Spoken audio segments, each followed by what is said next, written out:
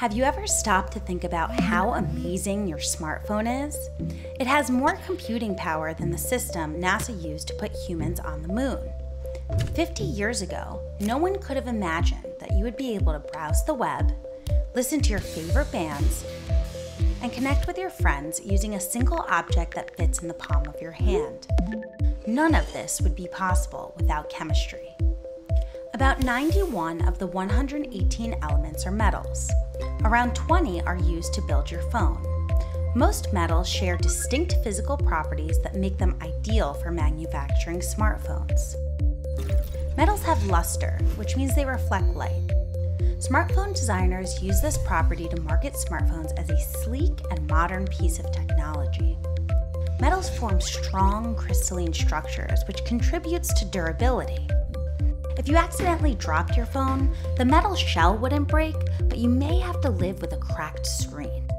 Unlike glass, metals are malleable, which means they can be hammered or pressed permanently out of shape without breaking or cracking. Your smartphone can distinguish between a tap, scroll, or zoom because of metal's ability to conduct electricity so well. Modern smartphones utilize capacitive touchscreens. The screen contains a sheet of glass with thin lines of a highly conductive metal compound arranged in a grid pattern. At each intersection, an electrostatic field is generated and registered as neutral. When you touch the screen, a tiny bit of electrical charge enters your finger, which disrupts the field and produces a signal. Metals are ductile, meaning they can be pulled into wires. Whenever you interact with your phone, a signal is transmitted through a complex highway of wires to your processor. Your processor is like the brain of your smartphone. Similar to the human brain, it receives signals from different parts of your phone and translates them into instructions for action. Like opening YouTube so you can watch the latest video of baby goats in pajamas. Like metals, metalloids have luster. But unlike metals, they're not malleable or ductile, so they break apart easily. Metalloids are a crucial component of your processor because they're semiconductors, meaning they conduct electricity, but not quite as well as metals.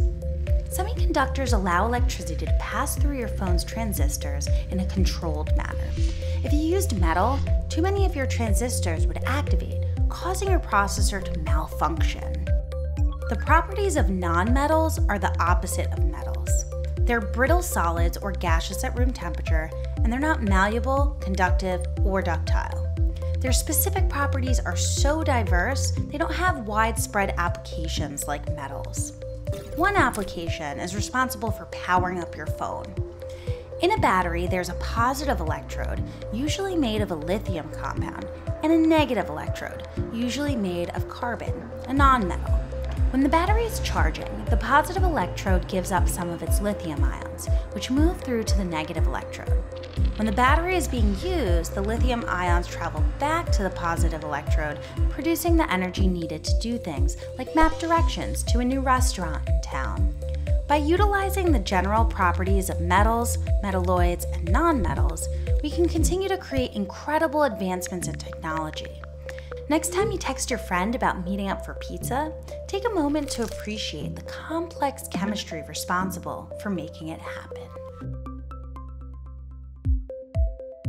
We wouldn't be able to create these videos without your support. If you like what you see, like and subscribe to our channel.